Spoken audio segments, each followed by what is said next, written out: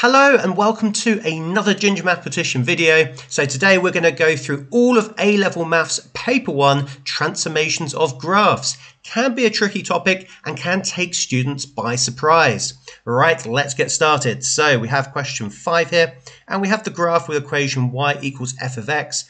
This is always a very good hint. If we're not told what the function is, it's often a transformation of the graphs question, and it's transformed to the graph with g of x by a stretch in the x direction. So let's underline this: stretch x direction factor 0.5 or a half, followed by a translation of 0, 1. And we're given what f of x is, and we now need to draw the graph of g of x. So the key thing with this is follow the instructions in the correct order. So the first thing here, we have a stretch in the x direction with factor 0.5. So let's look at these points here. So let's look at this point here, and this point here. What we need to consider is the x coordinate, hence the x direction. So here we're at x is 2. If we do the factor of a half of 2 is 1. So this point here will transform itself, so going from the red to the green here, and this will come to here. If we take the point at 4, so this point here, what's half of 4? Well, that's going to be 2. So this point will then transform to this point here in green.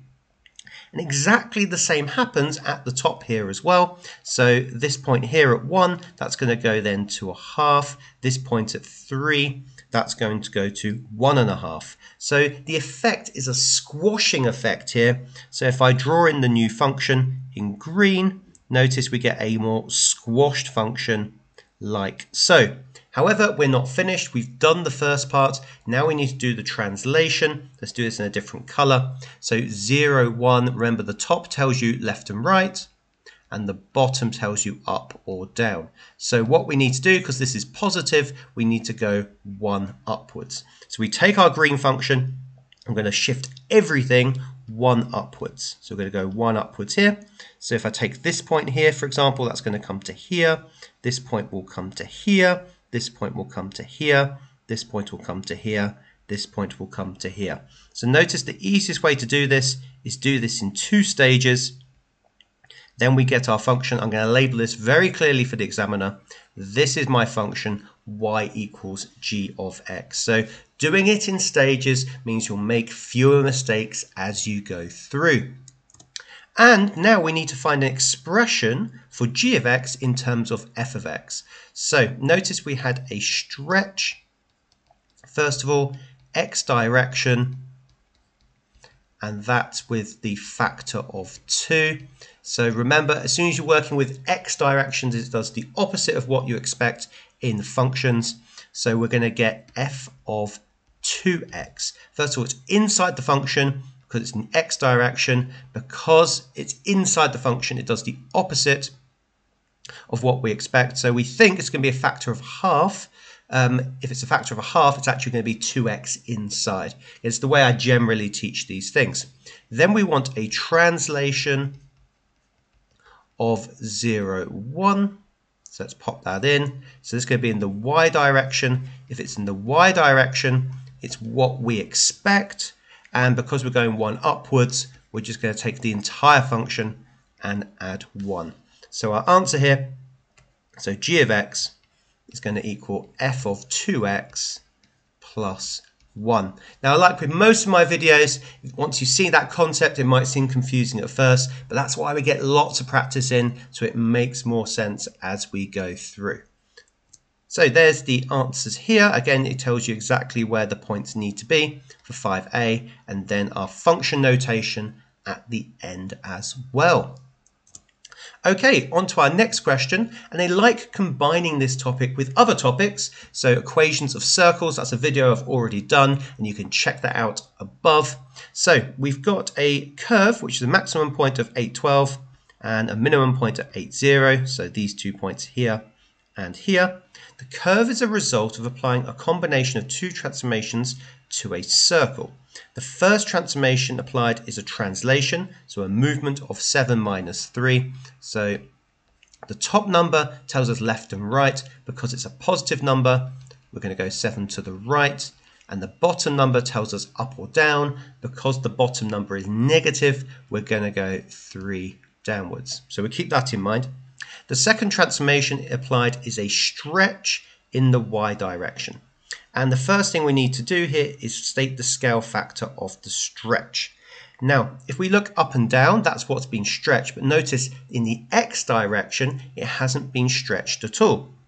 So if I take this circle here, or it was a circle, the distance between this is equal to 4. That would be the diameter of the normal circle. Okay. So the radius, remember the radius is half of that, is going to be equal to 2. So 2 will be the radius of the circle. In fact, I'm doing this question kind of the other way round. So first of all, we know the radius is equal to 2, but this helps us work out exactly what the stretch is. So if we take our circle, normally speaking, we've got a radius of 2. So our circle originally would have the radius here. So we'd have a circle that looks something like this. I'm going to draw it in like this. However, we've been stretched here. So if we keep this in mind, how it's been stretched, okay, so normally our radius would have been 2, so our diameter going across is going to be 4. Notice our diameter here, if we go all the way across, is not equal to 4, but it's actually equal to 12 units. So to work out our stretch here, we then just do 12 divided by 4, the normal diameter, and that's going to equal to 3. So the scale factor of our stretch is equal to 3. Again, you can do questions in any order, as long as it makes sense to you as you work through. So state the coordinates of the center of the circle after the translation has been completed, but before the stretch is applied. In fact, we've kind of already worked this out here. So when I drew in my shape, we actually knew what the center of the circle is here, and that's just going to be equal to 8, 2. So we can just pop that in here, 8, 2. And now we need to find the coordinates of the center of the original circle. That is when we go back on the translation. Now to get to this point here, we did a translation of 7 minus 3. However, we want to go backwards to the original circle, so we need to go minus 7 and plus 3. So instead of 7 right and 3 down, we want to go backwards. So that's going to be 7 left and 3 upwards. So we want to take the point 8, 2, and we want to do the transformation of minus 7 and plus 3. That's going to give us the center of the circle, where 8 minus 7 is equal to 1. 2 plus 3 is equal to 5. So the original center of the circle is equal to 1, 5. So you can check your answers here. Again, most of these are 1 mark or 2 mark questions, so fairly straightforward on the mark scheme.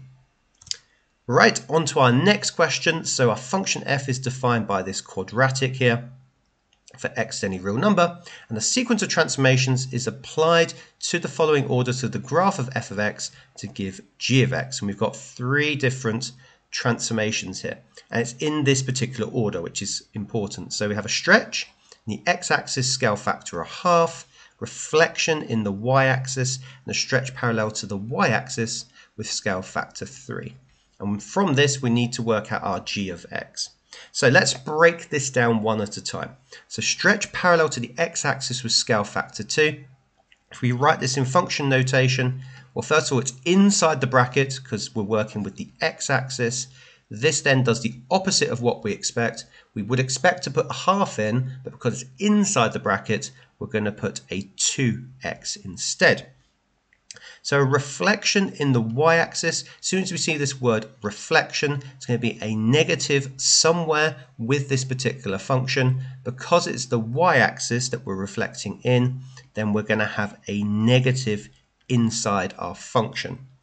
With the third part, stretch parallel to the y-axis, so it does what we expect and outside the function, scale factor 3, so that's going to give us 3f of x. So I've broken these 3 transformations down into the 3 parts that we're given. If we combine these all together, so let's put this all together. So first of all, we have a 2x inside the bracket we have a negative to remember, and we've got a 3 outside. So the transformation we need to do, so to work out g of x, we need to do 3 lots of f of minus 2x. That's where that transformation comes from. Once we've done that, then all we need to do is wherever we see an x in our function, we're going to replace that with a minus 2x, and don't forget to put 3 outside our function. We combine this all together, we get 3 lots of, we're going to copy out the quadratic, wherever I see an x, I'm going to put a minus 2x, so we get minus 2x all squared minus 2 lots of minus 2x plus 5. So we just take this one step at a time. So minus 2x times minus 2x is 4x squared. Minus 2 times minus 2x is plus 4x. And plus 5 stays as it is. And now we just have a single bracket to expand. So 3 times 4x squared is 12x squared. 3 times 4x is 12x. And 5 times 3, don't forget this part, is equal to 15. So we get to our final answer, 12x squared plus 12x plus 15. So you can go through the mark scheme here, see how we've broken this down. I think the way I did it is slightly less confusing than the way done here in the mark scheme. Right, on to our next question here. So we have graphs that show the y equals f of x and y equals g of x. Describe fully a sequence of 2 transformations which transforms the graph of y equals f of x to y equals g of x. Right, so the first thing I notice is we need to stretch outwards from some way to get the shape of the graph that we have. The way to do this is look at critical points. So I'm going to look at this point and this point. Notice here this coordinate is at currently phi 3, and we want to get it on the same level as this function. So we need to get to this point, which would be 5, 6. Likewise down here, we have the coordinate minus 1, minus 3. And we want to get it down here to get minus 1, minus 6. So what do we need to do stretch-wise to go in this direction? What do I do to 3 to get to 6? What do I do to minus 3 to get to minus 6? We need times by 2. So we're going to have stretch in the y direction, factor 2. Once we have that function, and let's just draw this in. So we've got this function, to do this in green. So here, this will be stretched as well. So that comes to here. I think that's everything. Oh no, we have this one here as well. So we get this function that looks like this. As you can see, almost identical to the function that we have here. And now we need a translation to get this green function over to the black. So notice we're at 5, 6. We want to get to this point, which is minus 1, 6. What do we do to 5, 6 to get to minus 1, 6? Well, we need to go 6 units left. How do we write that in the right notation? Well, we call that a translation. We want 6 units left, so that's going to be minus 6, 0. So those are the 2 transformations we need here. Again, we just write this clearly out here. A stretch, y direction, factor 2. Make sure we put all the information in to get all the marks. And then we want a translation afterwards. And this is going to be the vector minus 6, 0. Generally, they will expect you to write this in vector notation. Okay, so you can see the answers here, and again, how we pick up all 4 marks for that question. Okay, on to question 1 here. So we've got a diagram showing f of x, which is this function here, and it's been transformed to get to this function here. Which is the result applying a sequence of 2 transformations in either order to y equals f of x. Very similar to what we just saw before. So if we take this coordinate of c, that's equal to 4, 4.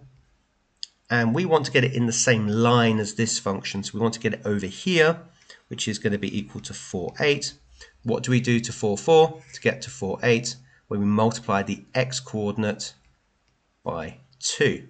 So our first transformation here will be a stretch in the x direction, factor 2. Very similar to the previous question we did. And then we want to take this point here and get it down to this point. So we're at 4, 8. We want this at... to realise I got the wrong way around. There we are, 8, 4.